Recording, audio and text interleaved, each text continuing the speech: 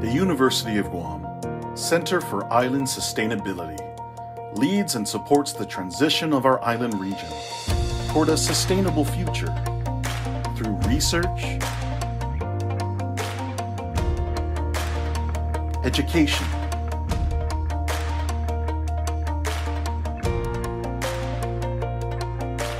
protection and preservation, growth,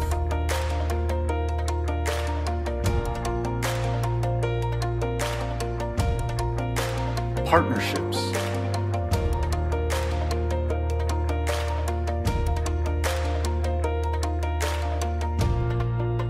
and inspiration.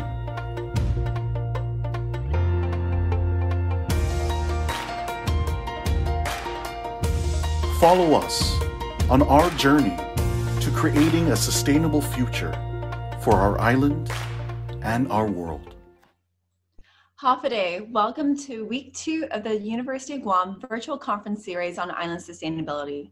My name is Lauren Swaddell, and I'm the Guam Green Growth Coordinator from the University of Guam Center for Island Sustainability, and I'll be your virtual MC today. Today is the second session of the 11th annual conference that UOG is hosting, and while the conference team and I wish we could all be together in person, we are excited that this new virtual conference platform gives us the rare opportunity to bring islanders and allies together from all around the world. Last week, we had over 400 conference attendees from over 59 countries, states, and territories, and we had over 3.4 thousand views on Facebook. Thank you for participating and watching. For those of you joining us on Zoom, thank you for registering and participating in our conference. Feel free to comment in the chat box and direct your questions to the Q&A moderator. Please try using the chat box now to say hi and let us know who you are and where you're from. Also, if you click on the 3 little dots in the top right of your image or video, you can edit your name to show where you're from.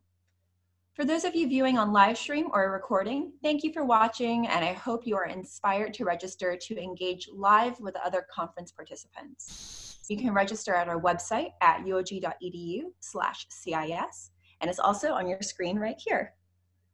Let's say a quick hello to the 11th President of the University of Guam and our conference co-chair, Dr. Thomas W. Kreis. Hi, Dr. Kreis. And a quick hello to Senior Vice President and Provost, Dr. Anita Borja Enriquez. Hi, Dr. Enriquez. And a quick hello to the Chairwoman of our UOG Island Sustainability Community and Advisory Board. Ms. Jackie Marotti is also the Senior Vice President and Chief of Communications and Social Responsibility at the Bank of Guam. The University of Guam would like to thank our conference partnering organizers, the offices of the Governor and Lieutenant Governor of Guam, and the local 2030 Islands Network. We would also like to thank our Guam Green Growth members, conference sponsors, and strategic partners.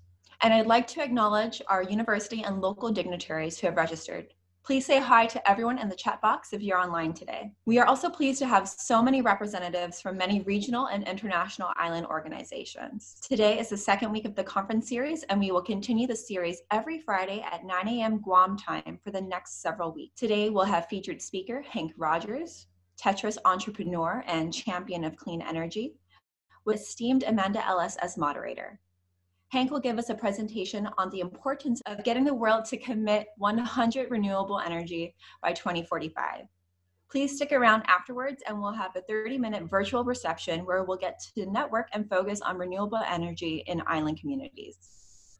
All right, so actually, we want to take some time to say hello properly to the folks I gave shout outs to earlier. So we'll have Jackie Marotti say a quick hello. Buenas and Hafaday. And thank you very much for joining us this morning. And thanks again to the University of Guam for organizing this, particularly from the Center for Island Sustainability. This is really a great time of reawakening for many of us. And it's also so great to see our good friend Amanda, who we had a chance to meet last year. Enjoy, listen, learn, get engaged, and make sure you act on what you're about ready to learn. So thank you again very much for having us. Thank you, Jackie. And now we'll have a moment with Dr. Anita Enriquez. Hi, Dr. Enriquez. Yes, everyone. We're excited to have you join us. And equally excited to hear from our keynote speaker, Mr. Rogers. Thank you so much for taking the time to share with us everything you can in today's series. Thank you again. We look forward to more information. Thank you. Thank you, Dr. Enriquez. And lastly, we'll hear from Dr. Kreis. Welcome, everyone. Delighted to have you half the day. This is ever more important, and I think the connection between sustainability and combating the coronavirus is becoming more and more apparent. So we have an opportunity, we have the time, and I'm so pleased to see so many people prioritizing this conference and this effort at this challenging time. So thanks for everybody, and looking forward to Henk's presentation too. Thank you, Dr. Kreis, Dr. Enriquez, and Jackie Marotti for saying a few words. Now, let's get started with our conference. Long ago on Guam, the center of the island was mysteriously wasting away. It was soon discovered that a giant fish was eating the land. The strongest men went out to sea to search for it, but over time could not find the fish. The women gathered together to help. They cut off their hair and wove it into a large net. They sang songs to lure the giant fish out of hiding and captured it. The men helped bring in the fish for a feast. Together, they saved Guam and secured its future for generations to come. Islands are not isolated. This is just one story of island wisdom that teaches we must all work together to face the threats to our planet and our future. Join the University of Guam virtual conference series on island sustainability as we present the theme, Island Wisdom for a Global Future.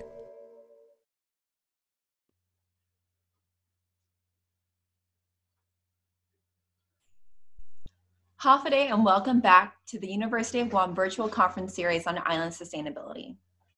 As island people, we remain resilient and prepared to adapt to the challenges before us. Sustainability is more important than ever, and we are proud to be continuing to move forward our sustainable actions forward as we present this conference's theme, Island Wisdom for a Global Future. Zizuas Ma'asi, and thank you for tuning in. Now I'd like to introduce our session moderator, Amanda Ellis. Amanda was our keynote speaker last year here in Guam, and I know is thrilled to be back with us virtually. Amanda serves as the Global Partnerships Director for the Arizona State University Global Futures Laboratory and the Hawaii and Asia Pacific Executive Director for the Julie Ann Wrigley Global Institute of Sustainability. Previous roles include Deputy Secretary in the New Zealand Foreign Ministry, Head of the New Zealand Development Agency, New Zealand Ambassador and Permanent Representative to the United Nations in Geneva, and Prime Minister's Special Envoy. She is a development economist by training and has held senior roles at the World Bank, the International Finance Corporation, and Westpac Banking Corporation. Take it away, Amanda.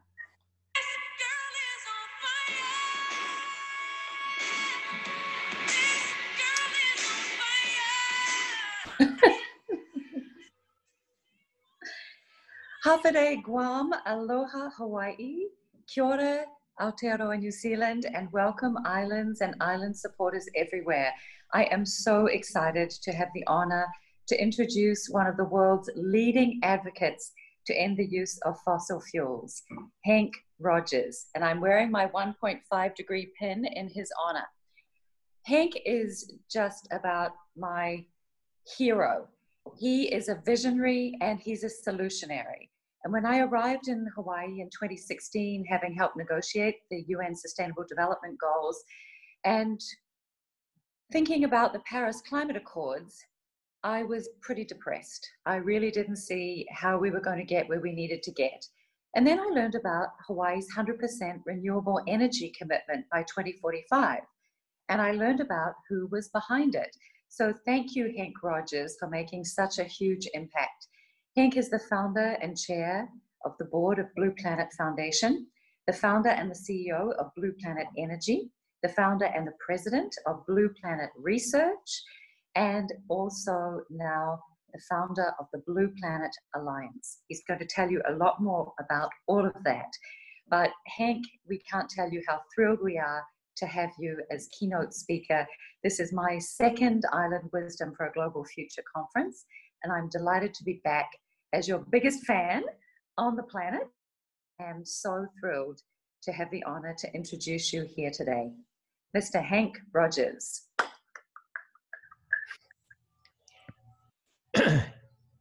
Hi, my name is Henk Rogers, as Amanda. Thank you, Amanda, for such a great introduction. Oh my gosh, I hope I live up to it. A little bit about my background. I was born in the Netherlands, that's Holland to some of you. Moved to New York City when I was 11, moved to Hawaii when I was 18. You can imagine moving from the city, meaning concrete and asphalt, to the beach in Hawaii when you're 18 years old and learning how to surf and how to dive. You can imagine how huge of a change that was. I fell in love with the ocean. I fell in love with everything about it. The coral, the fish, the surf, I mean, you name it. What isn't there to love?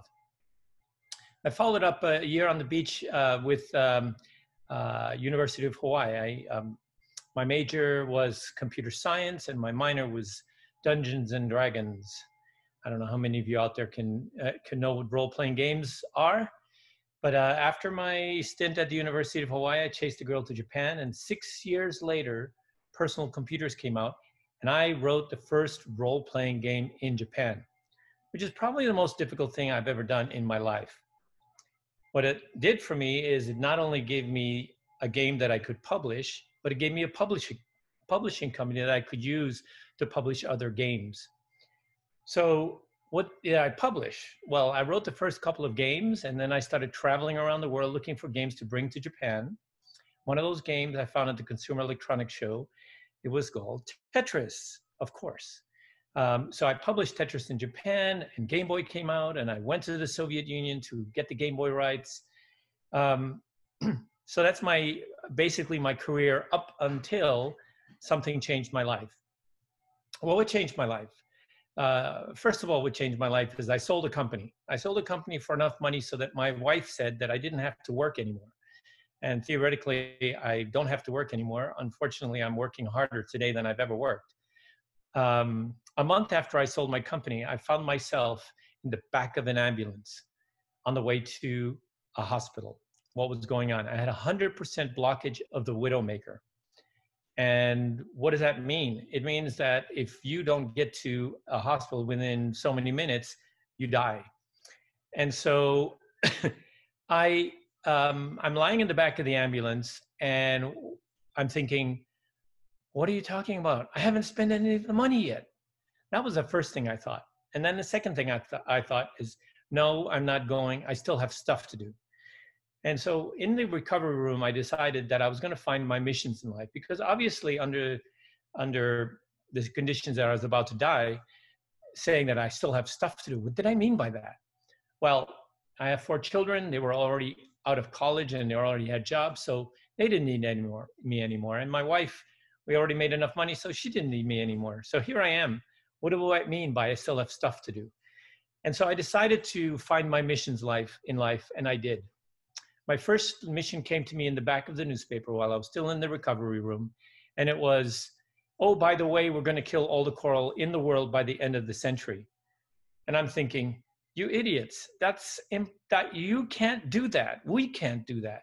What's causing that? It's carbon dioxide being absorbed into the ocean, causing ocean acidification. And ocean acidification is what happens when the coral dissolves faster than the coral can make coral. So basically we're talking about losing all the coral in the world. So I said, okay, we have to, what's causing the carbon dioxide? And it's basically it's man-made internal combustion of oil, coal, and gas. These are all fossil fuels. And so I asked them, I'm thinking that the mission must be to end the use of carbon-based fuel. So how do I go about doing that?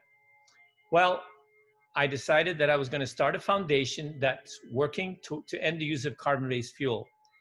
And that foundation is called the Blue Planet Foundation. Rather than me telling you what the Blue Planet Foundation does, I'm going to ask my 7-year-old niece, Mia, to tell you what the Blue Planet Foundation does. Can you guys play the video?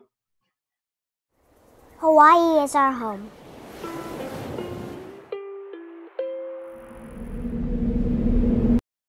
But our home is changing. Breaking news on Kauai tonight, devastating flooding, widespread damage. Homes on the verge of collapsing. The world is changing.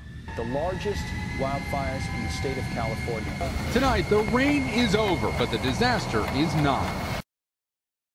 I worry sometimes when I think about my future. What will it be like when I grow up? Would it be like what my parents remember?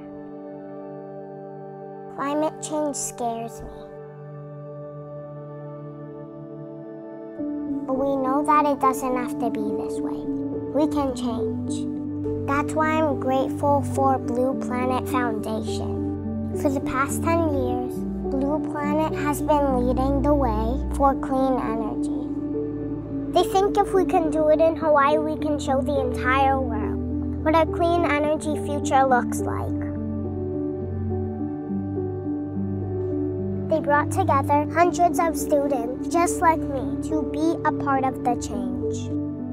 Say now, win! Win! All right, now everybody get your signs. Everyone get together, make your voice heard, make your future happen. They joined their families and neighbors to draw the line on climate change. Our voices really matter, and us being here today is showing something and showcasing to the world that we really care about this issue and we want to take a stand. And in 2015, their efforts paid off when Hawaii passed our country's first 100% renewable energy law. It's nice to know when I grow up, all our energy will come from clean sources. And now Blue Planet is growing. The Repower Project is working to bring Hawaii's 100% renewable energy law to other states. Now Blue Planet is active every day, making this change happen. They are in our classrooms and in our communities.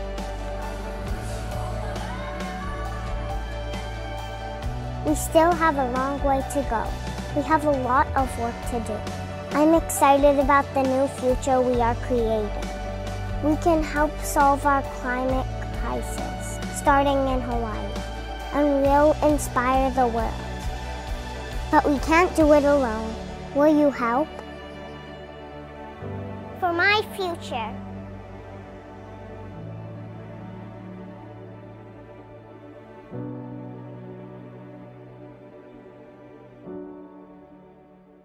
So the first thing I did was I formed the foundation, and I went and talked to the governor of Hawaii at the time, Linda Lingle. And I said, you know what I really want to do is I want to, told her my plan that I was going to end the use of carbon-based fuel in Hawaii. And she said to me, you really don't know what you're talking about, do you? And I said, well, I may not know what I'm talking about now, but I will know what I'm talking about when I get going. And so how did we go about doing all the things that we did? And we did a whole bunch of things. And the answer is that we tried everything. And then we would try a bunch of things, and we would see what worked and what didn't work. And we would do more of what worked and stop doing what didn't work. To get the people on our side, the first thing we did is we empowered elementary school children to, by giving them 300,000 light bulbs to go door to door and exchange those light bulbs, thereby starting a conversation between a child and an adult about what the energy future should be and why light bulbs are such an important part of it. Turns out you can save 90% of your lighting electricity by switching to light bulbs. I mean to LED light bulbs. The second thing we did was a project called the Blue Line Project, because people don't have a concept of what's actually going on with sea level rise. They think, well, it's not really going to affect them, and so on and so forth. So we had junior high school students draw on sidewalks with blue chalk where high tide would be in a 1 meter rise in sea level. And we got the news out, we got the governor to come out, we got a lot of people, we got a lot of fanfare. And at the end of that exercise, pretty much everybody in Hawaii knew that Waikiki and a lot of Honolulu was going to be underwater in a 1 meter rise in sea level, which is the minimum rise in sea level predicted by the IPCC.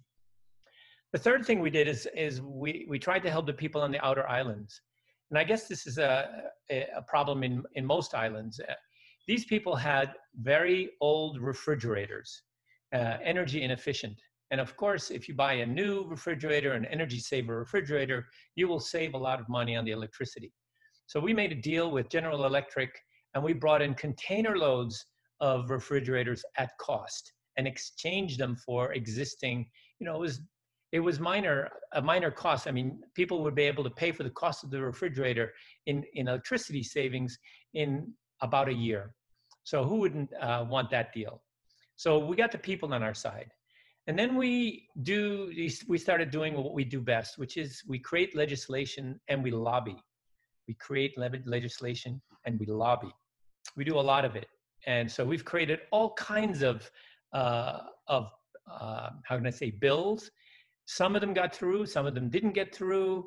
And I'll get into a list of the ones that got through, or partial list anyway. The other thing that we did is we interviewed in the Public Utilities Commission, the PUC. So when the electric company says, I want to do blah, we say, wait a minute, the people probably don't need you to do blah. Like the PUC approves all rate hikes or new projects that the electric company wants to do. Or in fact, the PUC does a bunch of different things besides just energy, but we're energy focused. Our focus is 100% renewable energy. So we, one of the things that we did was we created a barrel tax. For every barrel of oil that's imported in Hawaii, there's a dollar tax added to it, and that dollar goes to food security and renewable energy. Well, it used to anyway, until we got into financial trouble. Now it's in the general fund. We'll have to go and fight for it again. But our biggest success, of course, was the 100% mandate. And we were asking for 100% by 2040. The IPCC always talks about 2050. So our legislator says, we'll give you 100% by 2050. And we negotiated and negotiated and negotiated. And finally, we managed to get it through 100% by 2045. Now, 2045, what's the big deal about 2045? Well, it turns out my son told me, hey, you know what, Dad? This is the 100th anniversary of the United Nations. Wow. What better success story for the world than for us all to have solved climate change by the 100th anniversary of the United Nations? So you can't just pass a mandate and expect everything to just fall into place. You have to follow it up by other actions. And so one of the actions was we created something called community solar. Community solar works this way. If you don't have a roof where the sun shines, like if you're living in a building or if you're in the shadow of a mountain, then community solar allows you to put your solar panels somewhere else on somebody else's roof. So there could be a field with solar panels that belong to people that don't live there. And that way they can get the benefit of having renewable energy and solar energy without having it on their roof, because they can't for whatever reason.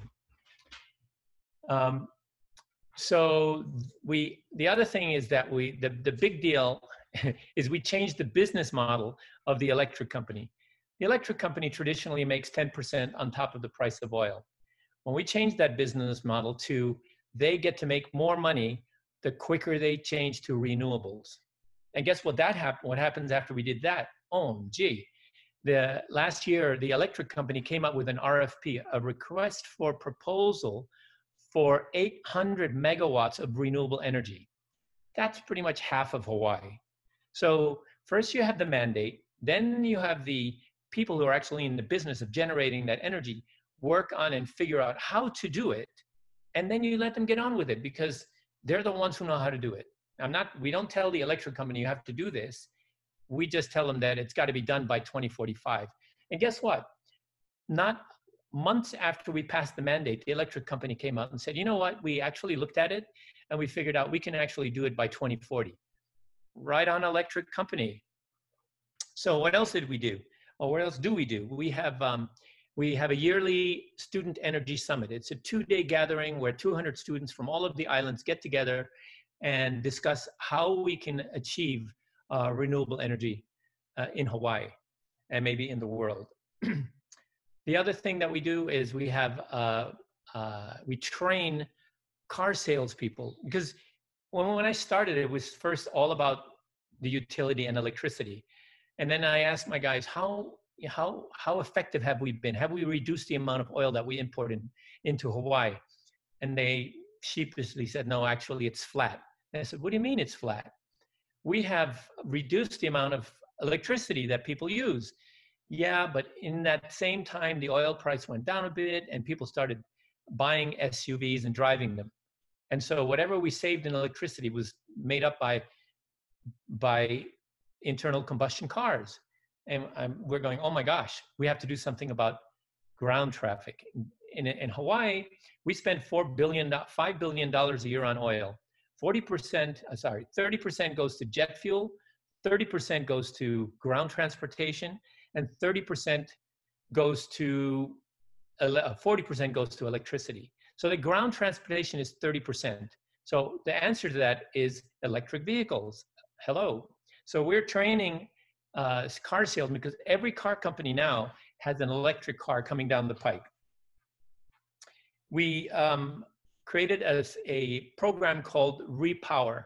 And what Repower does is it helps other states do what we did in Hawaii, which is to achieve a mandate of 100% renewable energy by 2045, or whatever date they can get away with. New York State actually got a mandate of 2040. California copied us and they're 2045. And thank you very much, Guam. You have been our latest success in that you have achieved a mandate of 100% by 2045. So, Blue Planet Research.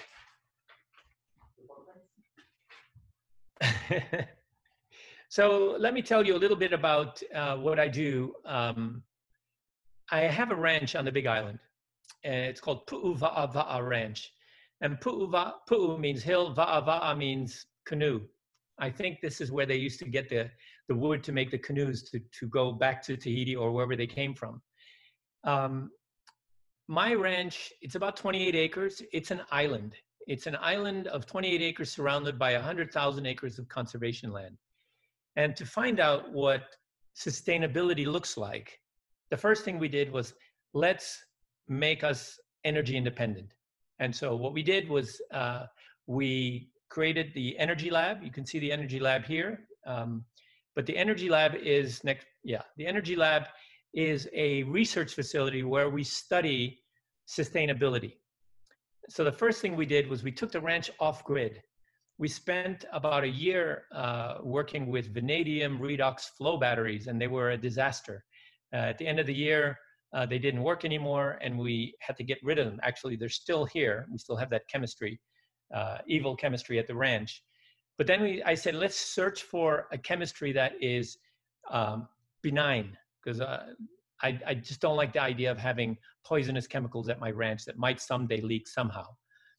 We narrowed it down in the end to lithium ferrous phosphate made by Sony and nickel cobalt manganese, which is still lithium nickel cobalt manganese made by Tesla. And my guys went to visit the factory where they make the Powerwall, and they went to visit the Sony factory in Japan. And they came back and they said, no question. The answer is lithium iron phosphate. And I said, why? The reason is because lithium iron phosphate does not get hot. So it doesn't need a cooling system. And the question goes, what happens when the nickel cobalt manganese batteries get too hot? They catch on fire. And this is not a fire that you can put out with a fire extinguisher or a fire hose. This is the kind of fire that the firefighters are told, don't go near it, just wait until it's done. It's like fireworks. And so if you've got a Powerwall or or bigger battery that has the nickel, cobalt, manganese, you need to have a cooling system. And the cooling system is moving parts. And I think moving parts are the enemy of islands, because islands have a very corrosive atmosphere. And so anything that you have that has moving parts will stop working. And I'd hate to see a battery installation stop working or catch on fire because the parts stop moving. So our batteries, the batteries that we chose for my ranch and then my house in Honolulu, are lithium ferrous phosphate. And so this is a view of my garage in Honolulu. It's me standing by my 3 banks of Blue Ion 1.0. You can see that it's Sony. It looks like stereo equipment. Everything else on the right is inverters and charge controllers and things I don't even understand because it's electronics. But that is 60 kilowatt hours, and that is enough. I have a fairly large home in Honolulu, and that is enough to run the entire house day and night. So what did we do next? We made something. We tried to find out what else can we do that's bigger. And so we came up and designed something called we call it the Blue Ion M class. And the Blue Ion M is a 20-foot container that contains a megawatt. That's 1,000 kilowatts, a megawatt of batteries. This particular battery bank will be used to provide power to our well. Our well goes down 2,400 feet. That's like 800 meters. That's where the water is. And we pull the water up, and it serves a community of about 120 homes. So it's not just my ranch, but it's a nearby community of 120 homes. So this is a pretty big installation. So now we're showing you that you can pump water. Again, we have a field of solar panels that charge the batteries, and then the batteries run the pump. And then basically now you have a water system that doesn't require grid electricity. Lastly, if you're off grid, and we found this out, you have to build your system so that it's big enough so it'll work on a cloudy day. And so what happens on a sunny day? On a cloudy day, you get barely enough to charge the battery to 100%. On a sunny day, by mid-morning, you have already completely charged your batteries. And basically at that point, you're throwing energy away because the panels are still generating, but you have no use for it. So this is not only a problem for us at the ranch, but it's a problem for islands. If we were to take islands off grid and create a situation where they're 100% renewable by solar, then you have times of day when you have extra energy. What do you do with it? Well, we decided to make hydrogen with that excess energy. And hydrogen is not only a backup fuel, which means that when you have multiple cloudy days and you don't have enough light or sunlight to charge your batteries, you can use the hydrogen, you can turn it back into electricity and charge the batteries using something called a fuel cell. On the left side of this picture is an electrolyzer, and we are capable, if we were to run the electrolyzer full time, to make 12 kilos of hydrogen per day. And on the right side, you see our hydrogen fueling station, which is waiting for a hydrogen vehicle. So not only can we use it as a backup fuel for the ranch, but we can also use it as a transportation fuel. And that is the answer to islands transportation. Sedans, electric cars are fine because you don't need so much, they're not so heavy duty. But trucks and buses, electric is just not enough. It takes too long to charge. And so hydrogen trucks and buses are the way to go. So the future is 100% electric, because a hydrogen car or hydrogen truck or bus is still an electric car, and it doesn't require any fossil fuel. So you can use the excess solar energy, the renewable energy that you produce on your island to create hydrogen, which is then the transportation fuel. So what do we do at the Energy Lab? We try many things. People send us or ask us to test something a new technology, which, how can I say, they think it's going to work, but they haven't tried it yet. Or they've tried it under laboratory condition, but they haven't tried it on a working condition. So it's basically a research lab where we get to try things. And one of the things that we tried, and this came up after I went to Puerto Rico and found out that some people still didn't have electricity after like a year or more after the hurricane.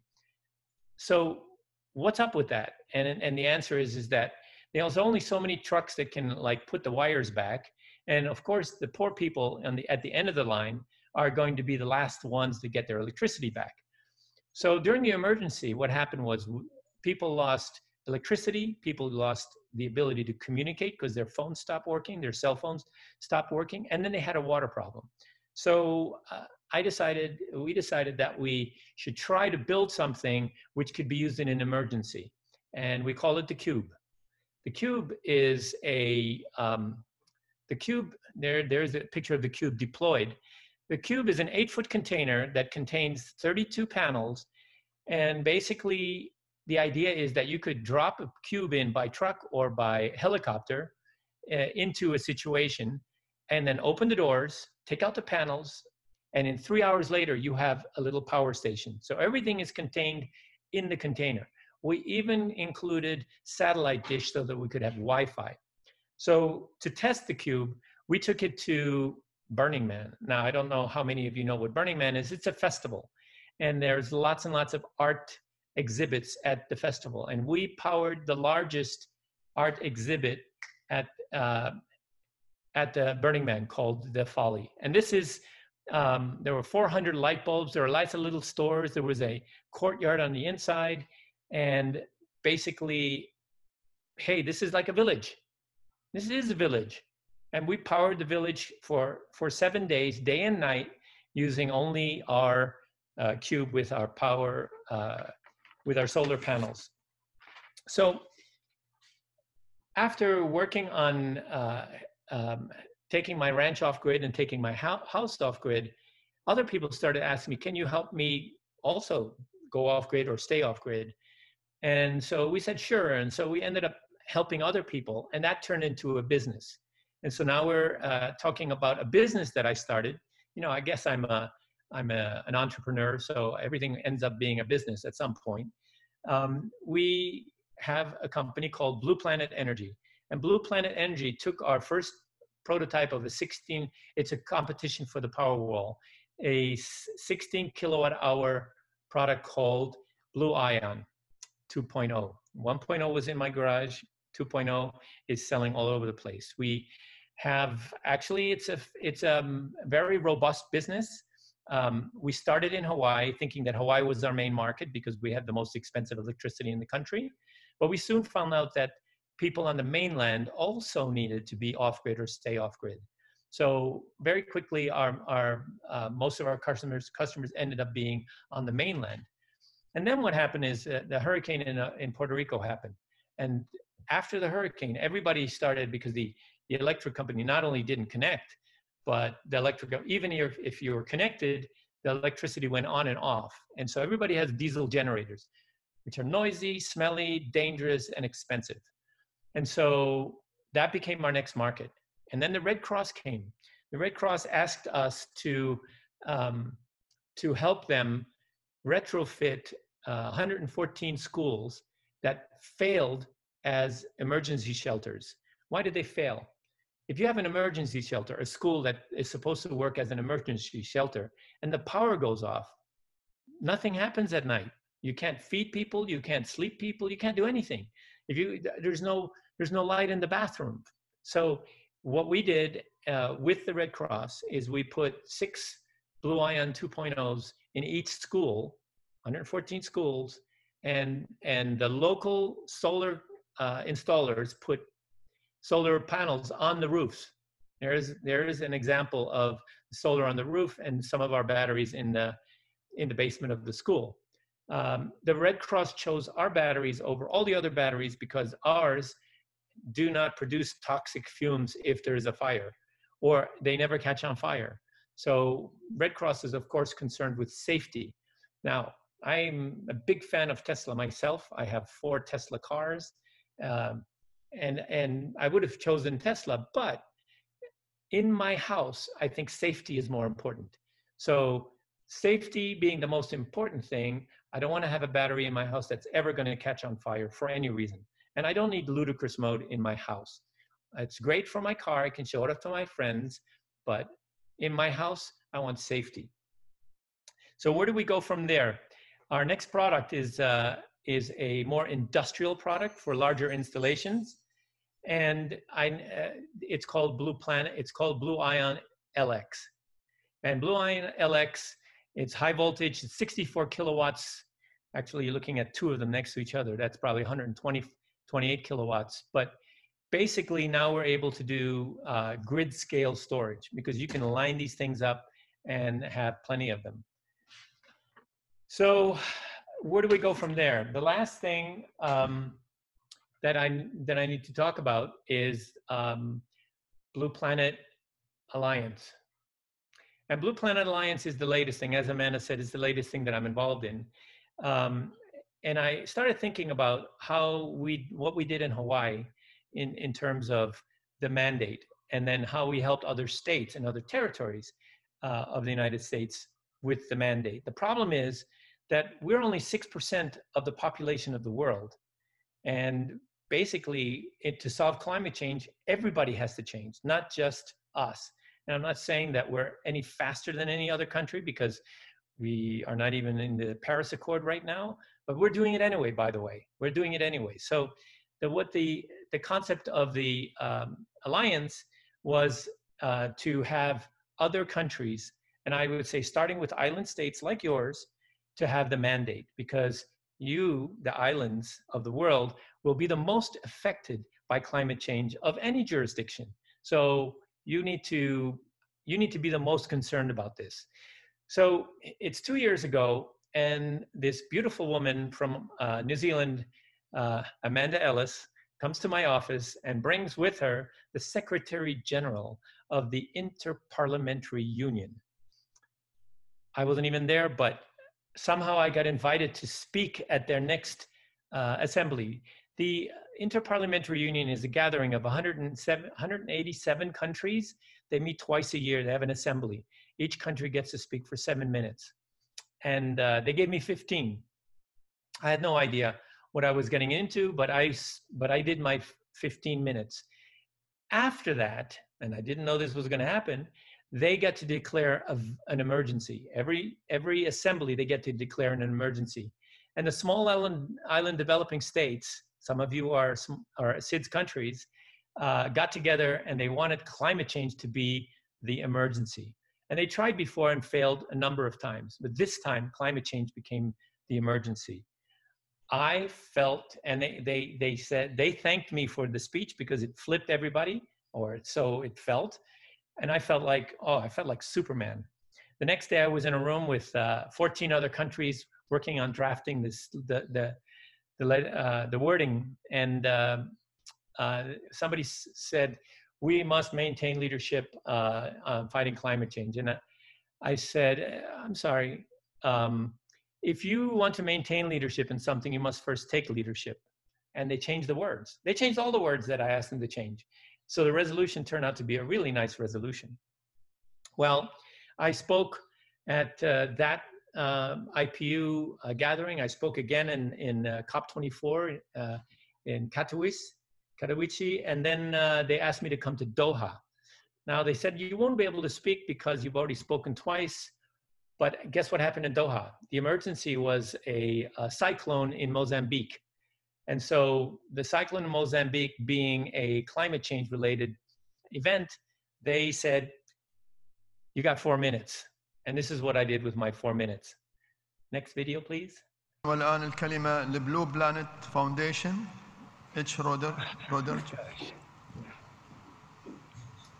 My sincere condolences to the people who suffered the wrath of Mother Nature. This is unfortunately only the beginning, and we are still behaving as though nothing is really wrong. We know climate change is caused by coal, oil, and gas, yet we continue to increase production. We know we are destroying the world our children will have to live in. How dare we do this? Are our differences so great that we cannot agree to save our children? Is our selfishness so great that we sacrifice the lives of our children so we can drive a nicer car or watch a bigger television? Cyclone Idai in Africa is not an extreme weather event. It is the new normal. If we don't act decisively, the much more extreme storms of the future will make us wish for the extreme weather events of today. You parliamentarians are the chosen ones. Your people chose you to be their leader, so lead. The path to survival of our children is clear. We must stop producing more carbon dioxide than nature can absorb. We must change our way of life. We must use only renewable sources of energy. We must decide on a deadline by when we must complete this change. We must become 100% renewable by 2045. We have formed an alliance to achieve this goal. The Blue Planet Alliance will achieve 100% renewable energy by 2045. You and your governments must pledge to achieve 100% renewable energy in your country by 2045.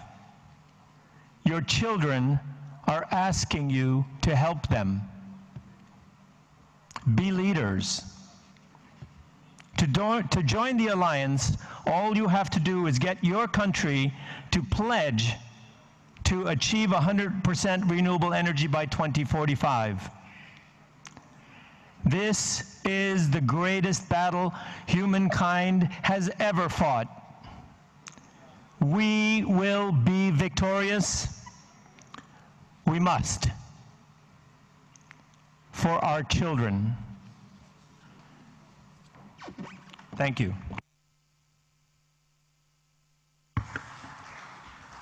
So what should the Blue Planet Alliance do? And I started thinking about this in earnest, and I traveled around the world to all kinds of conferences and met people and asked them, what should we do? And as many people as I met, that is how many things to do that people came up with. But we did reach a consensus. And the consensus that we reached is the vision of the Blue Planet Alliance is that we should create a world in which humanity and nature live in harmony. And in so doing, we include garbage in the ocean. We include everything to do with sustainability. So here we are. It's now 2020. We're in the middle of a COVID pandemic. And for some reason, people have stopped traveling.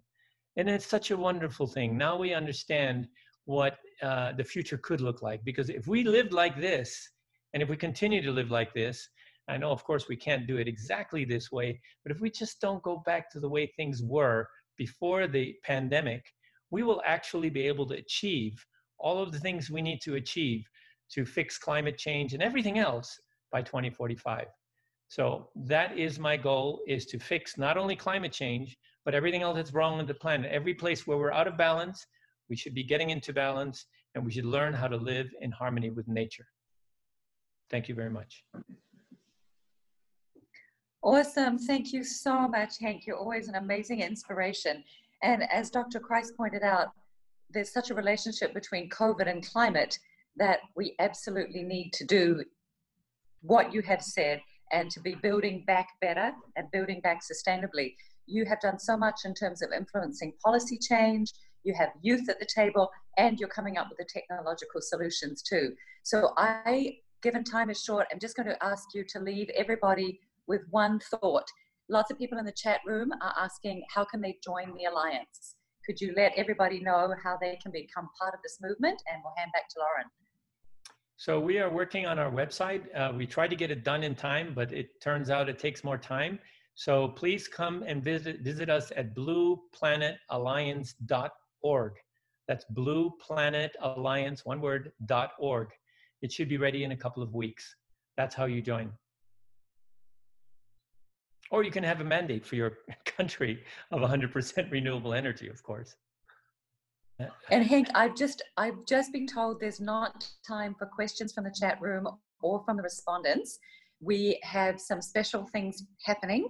So just let everybody know that there will be a workshop to help promote this mandate of 100% renewable energy for islands. And we've been talking in the chat room about that.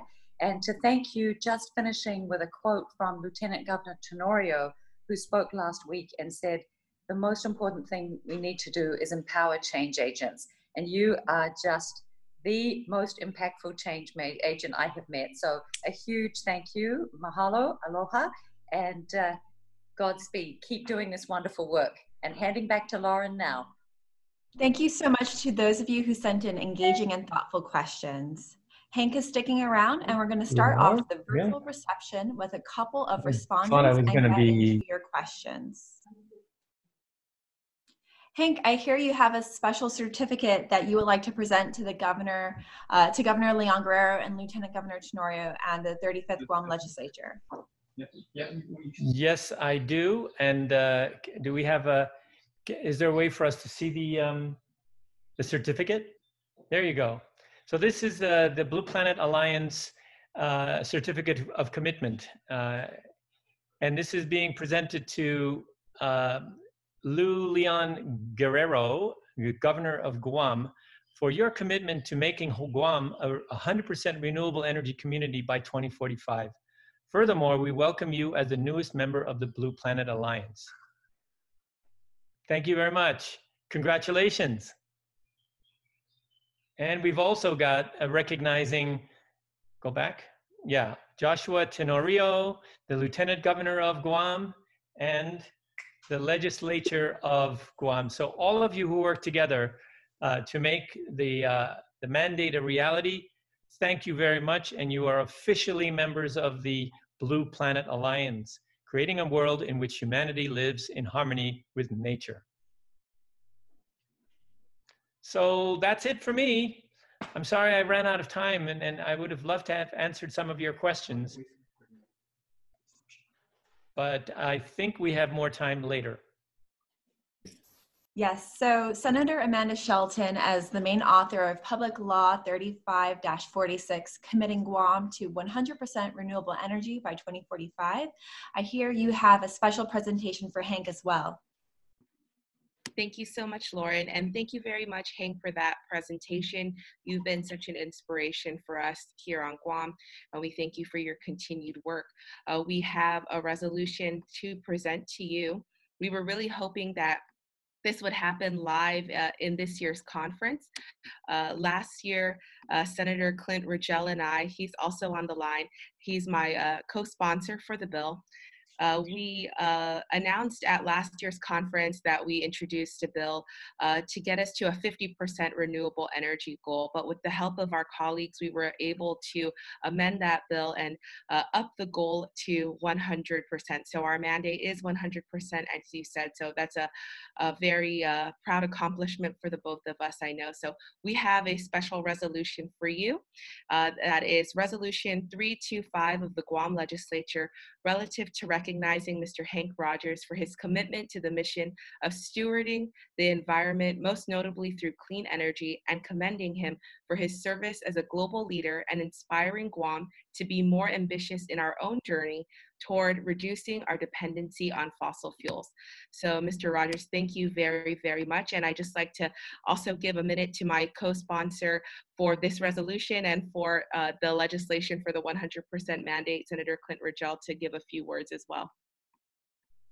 Yes. All right. Hi, Mr. Rogers. Thank you very much for participating today. You're a huge inspiration to us. And so that's why we'd like to, of course, present you with this resolution. I'd just like to thank you for taking the time out to talk to us, and hopefully you can help us out with the next stage that you kind of talked about in your presentation today, which is also very critical, which is sort of the implementation stage. Once a mandate's been set, I'm happy we've set the mandate, and I hope that we can work together somehow so you can help us out with the implementation stage. I really like what you said earlier about how it kind of had a lot of the same similarities with the struggle we had here. You spoke about how in the beginning people kind of told you, do you even know what you're talking about? And you said, no, but I'll figure it out.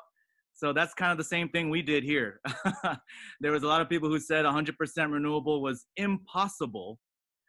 We told them not only is it possible, it's now mandatory. So anything you can do to help us realize that and make it into a reality, we would appreciate. Thank you for all that you do. And please continue to do what you do. Thank you very much. And thank you again, Senator Shelton, and all of our colleagues and everyone on Guam who helped us make this possible to get the 100% renewable. And thank you for speaking to us today.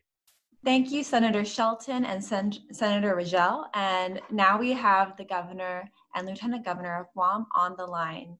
Hi, everybody. Good morning. Can you all hear me?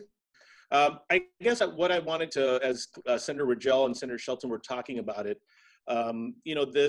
we have a unique situation where there's significant part of the elected leadership since the beginning of last year have been committed to changing the paradigm and moving to embrace renewable energy in an environment that really has been consumed by a dependence on fossil fuels, ingrained in the public infrastructure culture, and ingrained in just the expectations of people. And I think that the efforts that the legislature has made, the progress that we've made, and are working together to try and change the paradigm and get people to start embracing renewables and how to embrace our reality. Even though we're one of the most developed places in the Pacific, we are still in a very isolated place. And in order to take advantage of that and deal with that reality, we have to be able to use the perspective we have and the authority we have as public leaders to shift government policy and embed public policy through law to direct us to renewables and to set the standard. So thank you for the recognition, and we're looking forward to working with everybody, all the change agents that are here in this realm and others that are like-minded to continue the push.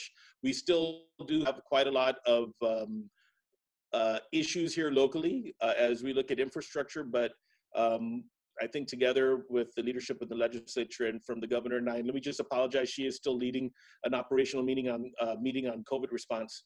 So she sends her regards and look forward to working with all of you to realize and to make sure our island's moving in the right direction. So thank you very much. Thanks so much, Lieutenant Governor, for your remarks, and thank you, Senators Shelton and Ridgell. And thank you very much again to Henk Rogers for an amazing presentation to share about all the great work that you're doing with the Blue Planet Foundation and Alliance. I'd like to just take a minute before Lauren transitions us into the virtual reception, where we'll have more time to all interact and perhaps get a few questions over to Henk. I just want to give you a preview of what's happening next week, which will be week 3 of our University of Guam virtual conference series on island sustainability. Just want to share that the topic is going to be the circular economy. And we have a really amazing speaker for the first one. It's going to be Andrew Morlett, who is actually the chief executive of the Ellen MacArthur Foundation. So he is the thought leader around the circular economy, him and his team over at the Ellen MacArthur Foundation. It's going to be 12 a.m. in the United Kingdom. So unfortunately, he's only going to send us a quick video message for a few minutes in the beginning of our session. Then the next one will be a panel called Island Wisdom, Looping Back to the Circular Economy. So this concept of the circular economy, where we design out waste and pollution and hopefully make green economic growth by taking waste products and using it as resources to create new economic opportunities. We'll have an overview of how this relates and is relevant to islands. So we have Dr. Raj Butch from Arizona State University, Kosi Latu, the Director General of SPREP, Monica Guzman, who is the Executive Director of a local business incubator here, helping local entrepreneurs to transition to circular economy business practices, and a research associate, Nate Maynard from Taiwan. And it'll be moderated by our chairwoman of our Island Sustainability Advisory Board, Ms. Jackie Marathi from the Bank of Guam. And then we'll have another panel right after. This whole program will be about an hour and a half. We'll have a circular economy around the islands panel with some practitioners, like Matt Simpson, I know, is on the line, the CEO of Green Banana Paper based in Costa Rica, Micronesia. We'll also have Jerry Winata and from Indonesia, an Obama leader, and also Rashwin Singh from Malaysia, another Obama leader, showing really cool work that they're doing in the circular economy space, with moderation by Ms. Melanie Mendiola, the CEO of our Guam Economic Development Authority. So please don't forget to register for next week, and we hope to see you again, same time, same Zoom link. All right, back to you, Lauren. I'd like to thank our partners and sponsors again for helping make this virtual conference series possible. Thank you all for attending week 2 of the University of Guam virtual conference series on island sustainability. Don't miss next week's session on the circular economy, Friday, Guam time from 9 a.m. to 10:30 a.m., which will be Thursday for those across the international date line. Stick around for the virtual reception where I'll be joined by my co-host, Phil Cruz, the CIS Sustainability Coordinator. And if you can't make it, we hope to see you next week. Sizuas Ma'asi and have a great day. Biba Island Sustainability and Biba UOG.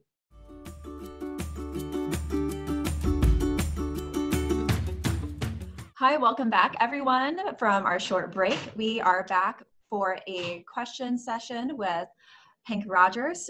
First, we'd like to call upon 2 respondents that we have in the gallery view right now. We have Dr. Annette Tyrone Santos, who would like to make a comment or a question to Henk Rogers.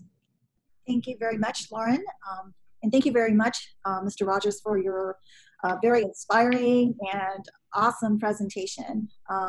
As you were giving your presentation, I was thinking about some of the things that we do at the University of Guam.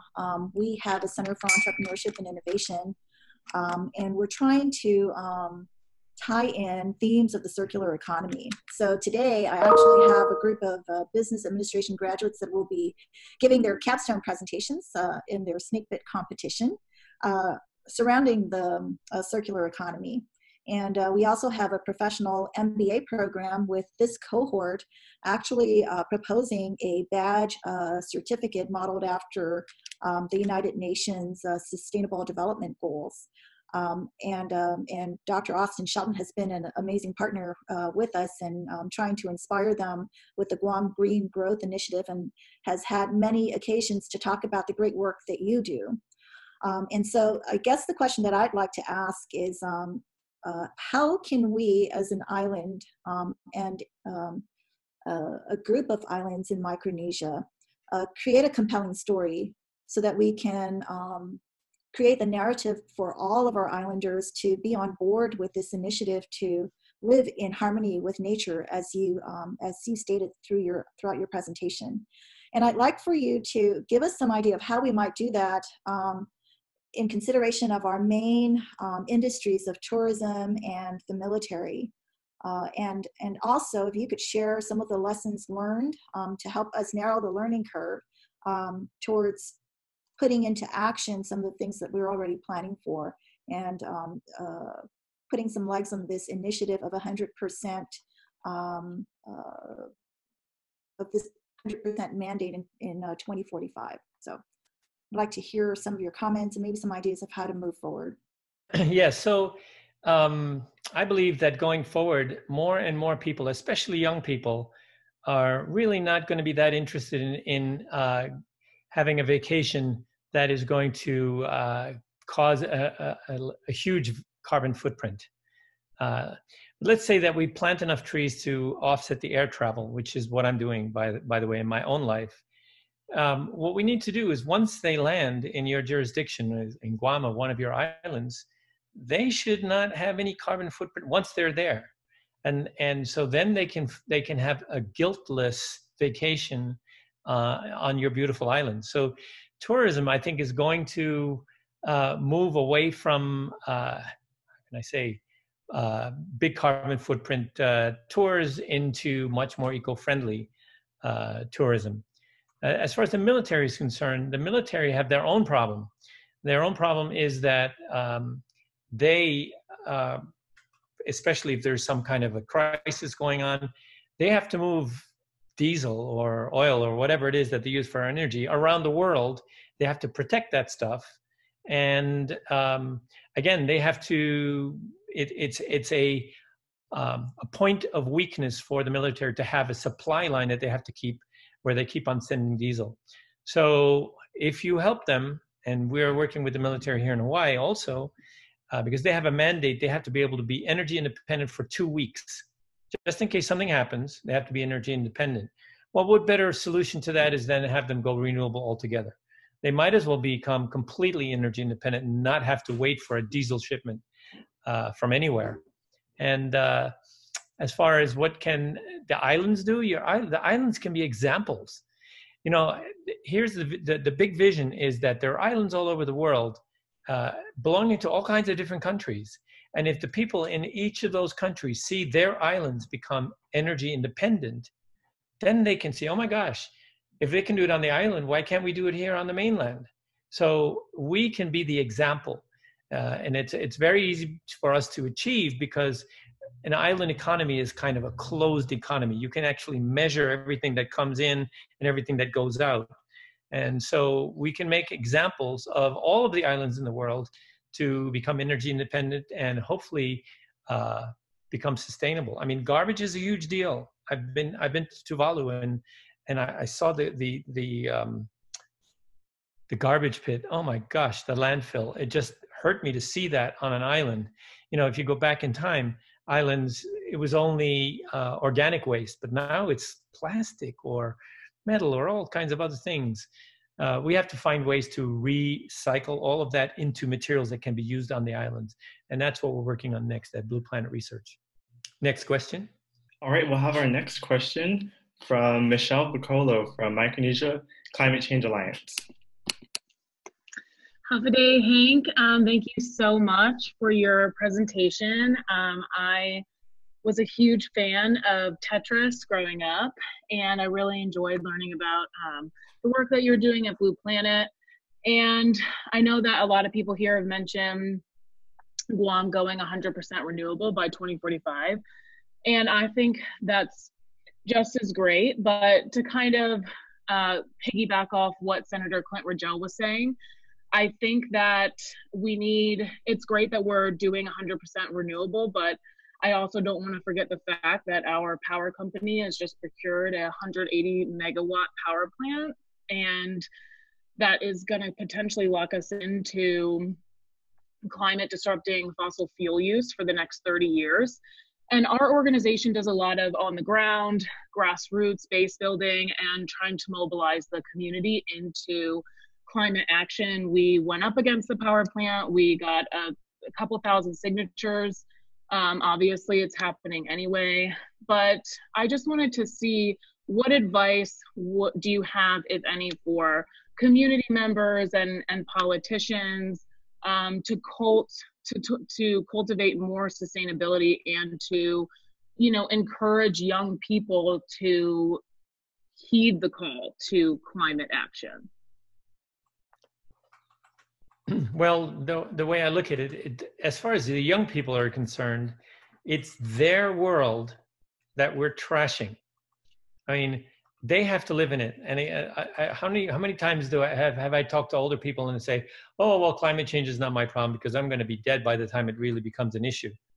What about your children? And what about your grandchildren and your great-grandchildren? You don't care about them? Really? Really? Why did you have children? What's the deal there? And so I remember when I was 17 years old and I was about to become 18, they were going to send me to Vietnam to fight in a war, which even you look back at it now, why did we fight that war? For what? Why did all those people die? Why did we bomb all that stuff? It makes no sense. So we went out on the streets and we demonstrated until that war ended. And I really feel that young people need to get to the point where they get so angry that they don't let the old people do things like build another fossil fuel power plant. Now, what probably went wrong in Guam, and I don't know the answer to this question because I wasn't in the deal, is, another fossil fuel power plant is just the easy solution. And but it's an addiction. Hello, it means that you're stuck 30 years. Seriously, how does that even work for the mandate? So basically, they can build it in the last 30 years, but they're going to have to turn it off after 25. That's what the mandate says. And so, by the way, by the time 25 years comes around, renewable energy will be so cheap that you won't be able to afford to import the oil.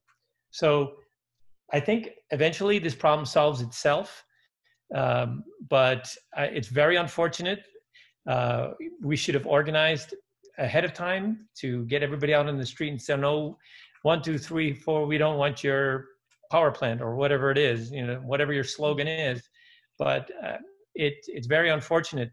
But we're talking here today to a bunch of other islands. And I just want to say that there is a better way, and you can choose the better way. Don't do what Guam just did and build another power plant. We're not building any more power plants in Hawaii. That's not going to happen. And it just makes no sense, especially if it's going to last well into the future. So protest. It looks like Matt Simpson has a question. Hi, Matt. Hi, guys. Hi, everyone.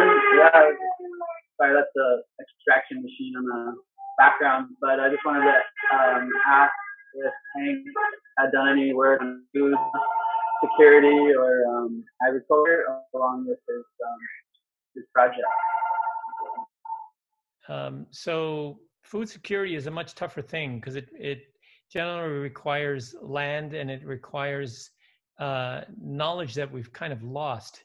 As food that's coming from other places is cheaper, it becomes more difficult to compete with that food that's coming from other places. But one of the hats that I wear is I'm the honorary consul of the Kingdom of the Netherlands to Hawaii, Guam, and the Northern Marianas, by the way. And in that capacity, I went to the Netherlands to find out what's so good about the Netherlands. And Netherlands is a country not much bigger than Hawaii, and yet it has it's the second largest exporter of ag product in the world. Now, how do they do that? It's a $100 billion export industry. Of course, a lot of it is flowers, but what they do is they grow it indoors in greenhouses, and they've become really, really efficient at growing those things indoors. So I think at the end of the day, we're going to learn how to grow food in those kind of captive situations, which don't require so much land and don't require so much water. They save 90% of the water, and they recycle everything. All the water and all the nutrients get reused in that situation. And so I think that that's probably an island solution for food security going forward. Great, thank you, Henk. And now we'll cut over to Elsa Dumolinare, who is an Associate Director of CIS. Hi, Henk. Great presentation. Thank you. We here at home have solar, but we're connected to the grids with Guam Power Authority. And I think almost all people who have solar on Guam are connected to the grid. And I was wondering, would you recommend homeowners to get their own batteries, or is that something that would be a responsibility more of the Power Authority? Yeah. So what happened in Puerto Rico, and what happens any place where you are grid tied, is that when the grid goes down, the electric company won't let you use your panels, because while they're fixing the grid, they can't have any electricity going into the grid. And so all of the places that had panels in Puerto Rico after the hurricane, they were useless because they were all grid tied. Now, if you're living in a place where that's not an issue, then yeah, then probably you could go grid tied. But if you're either far away from the grid, where it's expensive to bring a line to your house, or if you're at all concerned about maintaining power, even though there's a power outage, and in some places the power goes out on some regular basis, then it's good. What we did for the schools in Puerto Rico is they're grid tied. So most of the time they're still getting their power from the grid, or they can, but it's called islanding. So when the emergency happens, you can pull a switch and then it becomes 100% off grid, which means that it's disconnected from the grid part of the time with batteries. I don't exactly know the price of your electricity, but a rule of thumb for me is however much you paid for your solar panels, that's how much you should pay for your batteries to be off grid. And then again, you can do the calculation to see how long it will take you to get a return on your investment. Henk, it's Amanda. I wanted to follow up on that. That solution in Puerto Rico was such a wonderful disaster risk resilience solution as well, having the schools with panels and then being able to look after people when there is a disaster. What do you think might be able to be done in Hawaii to do the same kind of thing, to turn schools into disaster risk centers? It's just a political decision, first of all. I mean, I don't see how the government can be responsible for emergency shelters that completely fail when the hurricane happens. So we in Hawaii, you know, we had Hurricane Iniki in the 90s or 80s or 90s, a long time ago. And so we could see what it can do to an island. And we used to get 2 or 3 named hurricanes per year, like between us and Mexico heading our way. Now we have like 12, 13. So the number has vastly increased because of the ocean has become warmer, which causes hurricanes.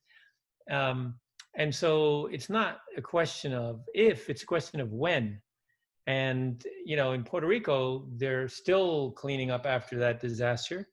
And we should be working on this now before it ever happens. Because if a couple of big cables go down, those are not easy to replace. Those are going to be people without electricity for a long time. And schools are the places that need to have that kind of resilience. And I did speak to the electric company, Scott Siu, actually the new CEO of the electric company in Hawaii. And yeah, we're thinking along the same lines, that we want to work with the electric company, put PV and storage in all the schools, and have them actually work as emergency shelters. That would be a good thing. That would be a really good thing. I'm volunteering to help. There you go. One more thing. I was in New York meeting with the ambassador to the United States, I guess, from Fiji. And I was showing him the cube and you know how it's enough power for a big house or a small village, depending on where you are in the world. And he said, you know, I have schools in Fiji on remote islands where there's no electricity. Yeah. There's no electricity. And if there's no electricity, it means there's no internet. And he actually had tears in his eyes. He says, we're teaching our children how to live in the last century. How can you expect them to compete if they don't have access to power, energy, or knowledge?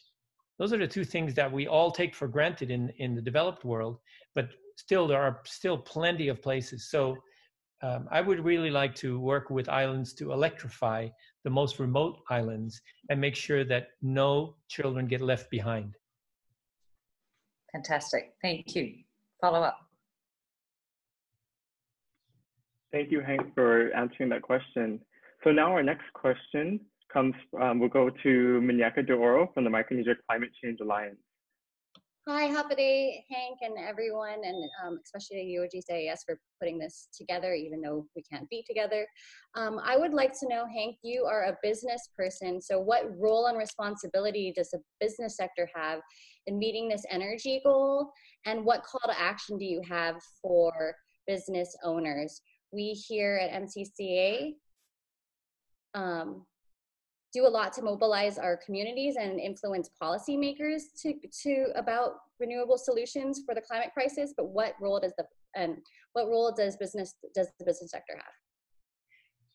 So the business sector has a big role, and I see going forward again. I think especially starting with young people, but continuing on with concerned people, is that I, as a citizen or a consumer, will buy a product only from the most eco-friendly company. So this information, not everybody has, but eventually everybody will have that. And there are companies in the world right now that are cleaning up their supply chain and making sure that there's nothing like child labor or fossil fuel or whatever the evil things that exist in the supply chain that create the products that they sell. Because the customers are going to demand that. So it's a matter of time. If you want to be in business in 2045, you better figure out how to clean up your act. And by the way, business people have children too. And so those children really should put pressure on their parents to clean up their act.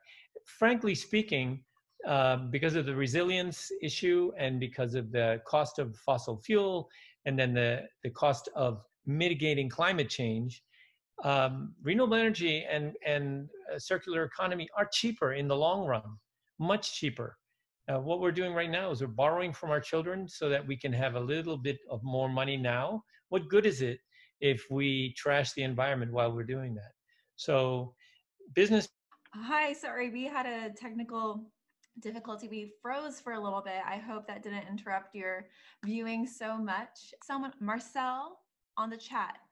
Marcel is asking, what do you say to youth or other adults who feel like saving the environment is a hopeless cause? I think that's a very burning question that a lot of people have.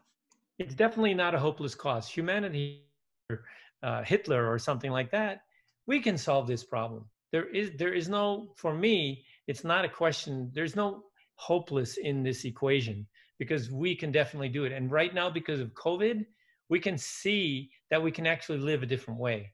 If we just don't go back to the way things were, I think we're well on the way to achieving climate resilience and climate regenerating the environment. Okay, thank you, Henk, and everyone who stuck around for the reception, which turned into a question and answer session. Our internet connection's getting a little more unstable, so we're gonna have to end the show now. Thank you again, Henk and Amanda and everyone who's attended. You've all been great, and we'll see you next week at 9 a.m. Guam time for our session on the circular economy. Bye, everyone. Awesome. Bye. Thank you. Aloha. Aloha. This is Masi, everyone.